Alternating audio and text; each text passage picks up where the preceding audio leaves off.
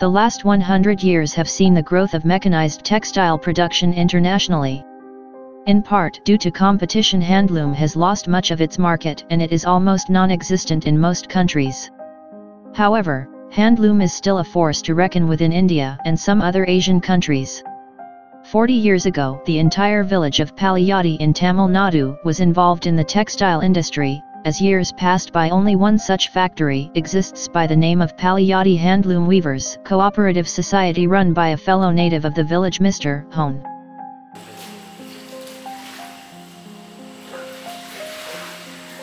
The raw cotton threads are soaked in detergent. This will ensure that all the substance that hinders the dyeing process is washed away.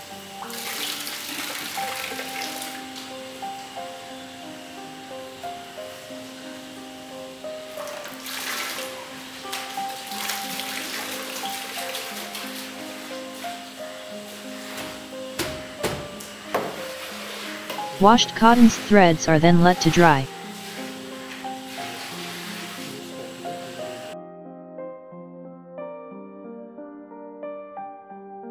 Now the required color powder is mixed with water to make a paste.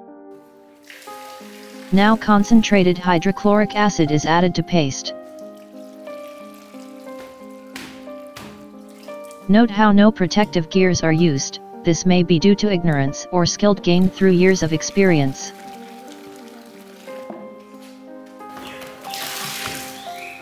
Now, nitrate powder is dissolved in water to make nitrate solution, which is added to the mixture.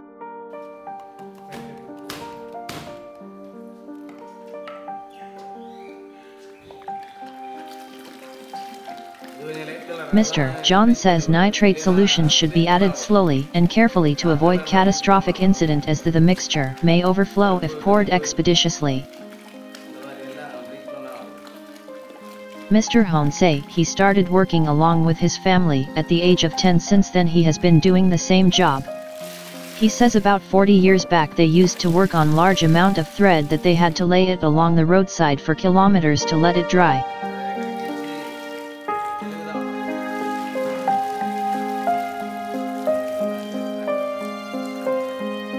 Alumina is also poured into the mixture.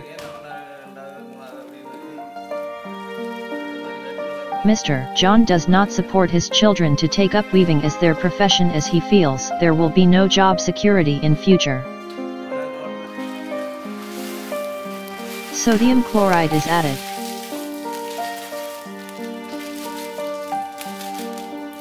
Salt facilitates the dye to be absorbed into the fabric instead of staying suspended in the water.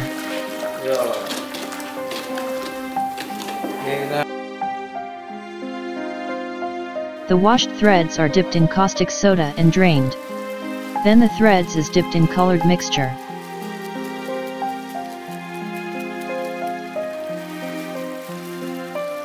Caustic soda will facilitates cotton thread to obtain the color and retain for long. In case of dark colors, the threads are boiled in water, and in case of light colors, the threads are bleached to get the required color perfectly.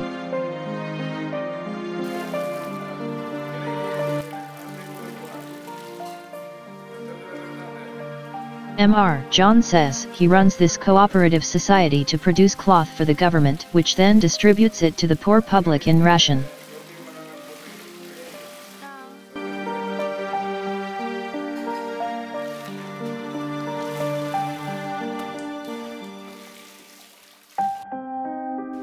Threads are let to dry under direct sunlight for 2 to 3 days, depending on the weather conditions.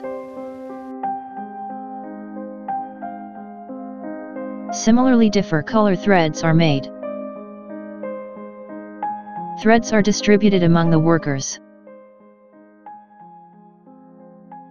Threads are wound around a stick.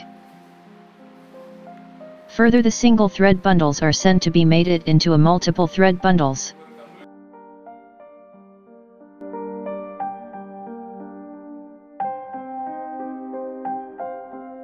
This bundle is now sent to the weavers who work in the throw shuttle pit looms. Mrs. Jaya has been working for the past 8 years to support the family. She claims that she gets about 50 rupees for making one duthit and somehow manages to finish at least 2 duthis a day. The weaver sits at the edge of the pit by hanging her legs down into the pit. By pedaling her feet inside the pit, she simultaneously pulls the rope attached to the even-heeled and releases the other attached to the odd-heeled to raise the odd threads and depressed even threads. The heeleds raise or depress each alternate warp strand at the same time by the leg. Final products such as sari, dotas, bedsheet, table linen, bedspreads, towels, etc. are made. John proudly shows the towel he made with the thread that he showed us dyeing, and he points out at huge thread rollers that were left to rust and says that they were in high demands 40 years ago. However, there are still many who advocates for handlooms as reason of tradition, culture, quality, and ideology. Despite these voices in the wilderness, the handloom industry is in dangerous decline, instituting an artistic bankruptcy for future generation.